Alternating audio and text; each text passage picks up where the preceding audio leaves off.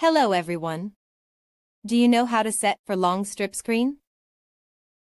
For long strip screen, it will be easier and more convenient to use asynchronous control. Our A-series controller can control a screen with the width up to 16,384 pixels. The C-series controller can control a screen with the width up to 8,192 pixels. Z solution is to divide the playback area into several parts up and down, and then expand it into a long strip screen. Then through software processing, the image will be played coherently from left to right. This is setting in the connection setting. The direction of the network cable is from left to right, from top to bottom. Or the network cable is from right to left, from bottom to up.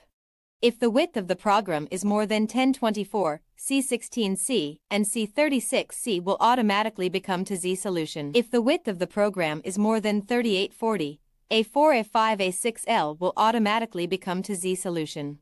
One more thing, if using the Z solution, we can choose 512 or 768 or 1024 in the width of one line for C16, C36C, and choose 1280 or 1920 or 3840 in the width of one line for A4, A5, A6L. Example, one screen resolution is 4800 × 64, less than the control range of C36C, so we can choose C36C. Then we can set to 5 or 7 or 10 lines. This is setting in connection, choose one which you like.